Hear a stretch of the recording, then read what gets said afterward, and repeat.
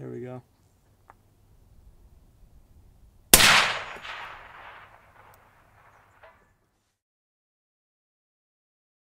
Hey, what's going on, guys? Brandon here with Texas Plinking. You guys might recognize this gun. I made a video with it a little while ago, but I didn't shoot long range. In fact, we were just kind of shooting monitors and watermelons and just kind of blasting around, and at the time it wasn't even sighted in. But you see it set up with a different optic, and so let me explain. It's been a little bit since we did long range, so I'm looking forward to getting back into the subject here for this video on a gun that you guys requested to see long range in particular. But this is something from Horus Vision, but it's part of a whole kit. There's a larger story to just the scope. But Horus, you guys might know that name from reticles, the Trimmer 3, H59, etc. Well, to make it brief, Horus designed some really great and informative reticles. I have a Trimmer 3 on my Razor HD Gen 2, 4.5 to 27 by 56. That's a very expensive scope. It's a great scope though. But you'll see that on, I believe, some Schmidt & Bender's Night Force, some high dollar stuff, but Horus designed it. Well, what Horus have done here is introduce this 5 to 20 by 50 with a 30mm tube, a first focal plane scope, but they threw the reticle in there, and it's a very economically priced scope considering what it is and how great the glass quality is and the fact that it's got the Trimmer 3. Again though, that's not the whole picture. That's actually just a fourth of the whole story. You see, what they did here is you could buy the standalone scope, and as it goes, it's a great scope. Horus also makes a laser rangefinder. Again, as a standalone rangefinder, it's great. This one right here is pretty economic as well. It ranges out to 2,000 yards if the lighting conditions are right. It measures angle. There's a scanning feature to where you can hold it down and then release, and it's just it's a trick rangefinder, okay? And also, as a standalone weather station, Horus makes a great one here that will measure your wind speed. You can see how sensitive it is, how fast it's turning just right now. Temperature, barometric pressure, humidity, and it kind of gets all that to estimate your altitude. The fourth piece and the final piece to the whole puzzle is Horus makes a ballistic calculator, an app for iOS or Android that is free. And these, again, standalone app, scope, weather station, laser rangefinder, independently are great. But the thing is, when they all are used together, this and this, the weather station and the laser rangefinder, actually have Bluetooth. So when you connect that to your phone, you can easily just get the weather station here, and it says you could accept it, go ahead, punch it in, get your range for this, and it'll tell you exactly once you've already put your, ballistics of whatever round you're shooting. You could just laser range find something, and then it's going to say exactly how to compensate for that. The cool thing with it is the Trimmer 3 is a very informative reticle.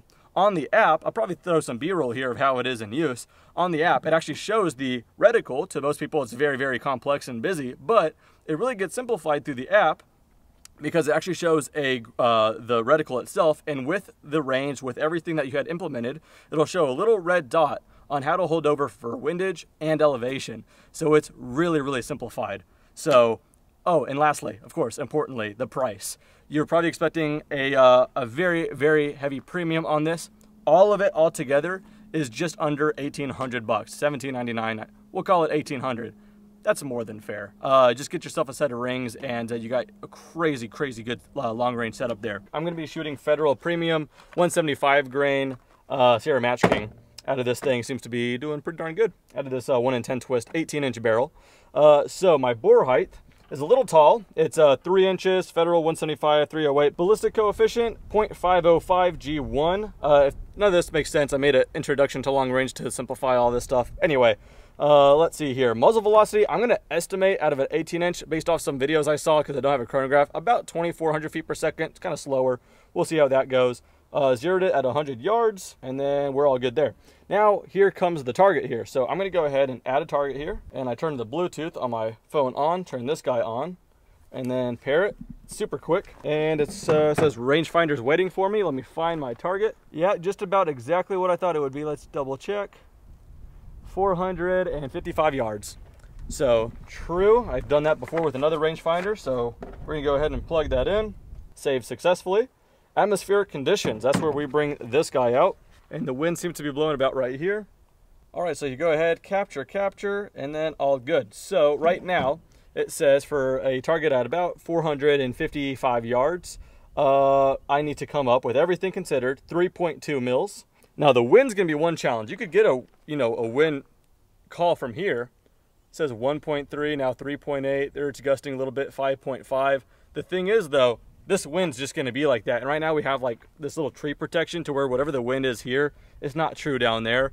So wind is always neat, but you're never going to know what the wind's doing where you're shooting, especially in the hill country of Texas. So that's cool to get a reference on, but you just can't trust that all the way. Let's go ahead, start off at 455. Apparently I need to hold 3.2. I'm not dialing, I'm just going to hold over because it's pretty cool that the app tells me exactly where to hold with the little red dot there. So pretty neat. Let's go ahead and give it a whirl. 3.2, and I'm going to be holding over to the left 0.7 right now. We'll see how that goes. I expect to miss initially just to get my balance because this wind is ridiculous.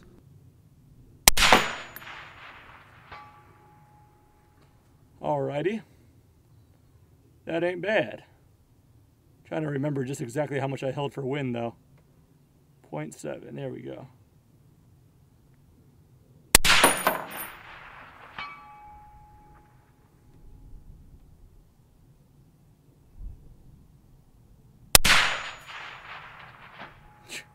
I must have barely skimmed it. Looks like it rang a little bit.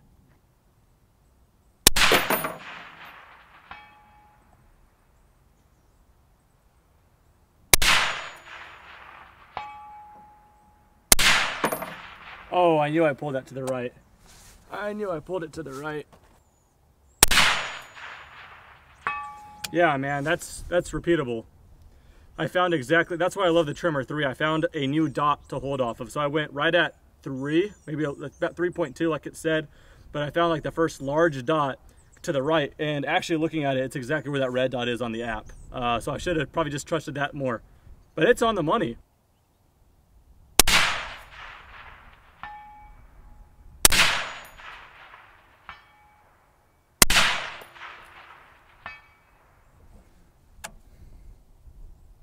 All right, well, that's 455. I guess we'll try the other one, which should be about 685 to 690-ish. So let's go ahead and use this rangefinder here. Yeah, that's 3 for 3. I said just about 685. So that's pretty much on the money. I'm gonna go ahead and run it. And now apparently I have to hold 1.1 to the left and hold 6.6 up. All right, that'll be a fun one. Alrighty, just north of 680 yards. I don't recall doing this just simply holding over. I always dial, so I'm aiming way over the hill, which seems a little unnerving.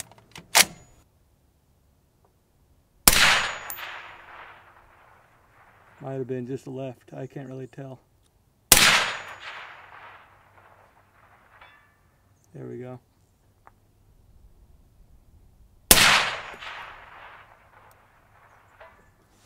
Cool, loaded up 3, got the last 2.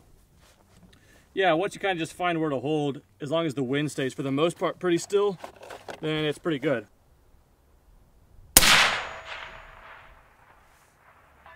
There we go.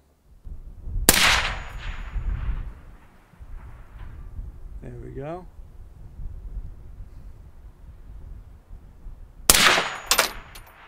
Oh, to the right.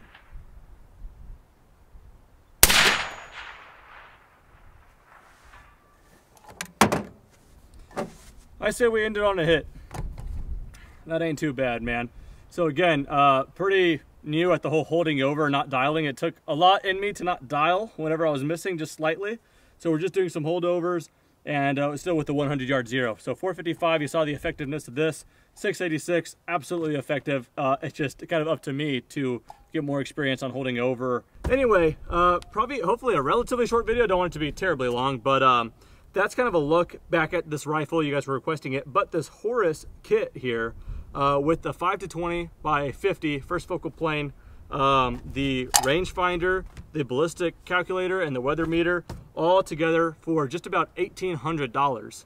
It's kind of crazy. I'll probably throw a link in the description, make it easy for you guys, but very, very cool. Still kind of getting my balance with it, but hopefully this kind of showed you something with it. It's working out pretty darn well. So I'm sure you guys will see this whole kit in the future as well, when we kind of do some more long-range oriented videos. But anyway, that's a quick look at this. Thank you guys so much for watching. Got some fun content planned very soon, so stay tuned. Thanks for watching. Take care.